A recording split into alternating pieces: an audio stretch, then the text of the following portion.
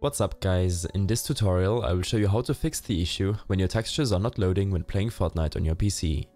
This should be quite an easy tutorial, but if you still have any questions then leave a comment and let me know. This guide will be demonstrated on the Windows 10 operating system, but should also work on any other Windows OS. When the textures are not loading whenever you're joining a game, your GPU is having issues to show all of the props and monuments at the same time. To resolve this, I suggest you to first of all lower your video settings. In your video settings, lowering your display resolution should have the biggest impact on your graphics card. Lock your frame rate to 144 FPS, set the quality to low or medium, as well as most of your other settings. You can leave the view distance at far if you want to, but make sure that the texture setting is set to low. Don't forget to apply your changes. This change could already resolve the texture issue. To reduce the required resources from your graphics card, leave the game running and open up your task manager.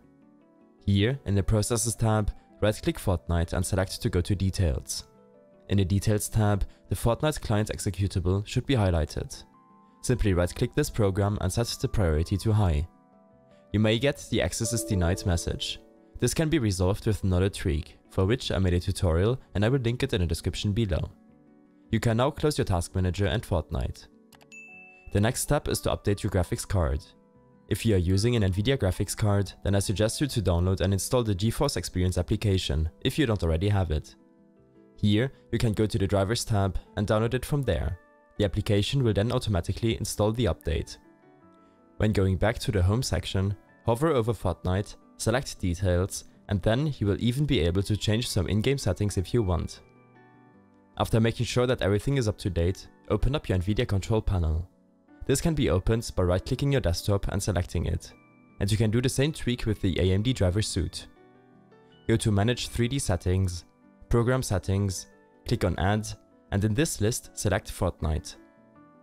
Now that the program is added, you will have to change the feature settings, like maximum pre-rendered frames, set this to 1. Set Shader Cache to Off, and make sure that triple buffering is also set to Off. Don't forget to apply your changes, and then you can close the window.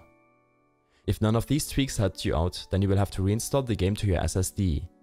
This will make sure that the textures load faster from your solid-state drive. In your Epic Games launcher, go to your library and click on this gear icon for Fortnite. You will see this option to uninstall the game from your hard drive, and when that's done, you can select to install it to your SSD.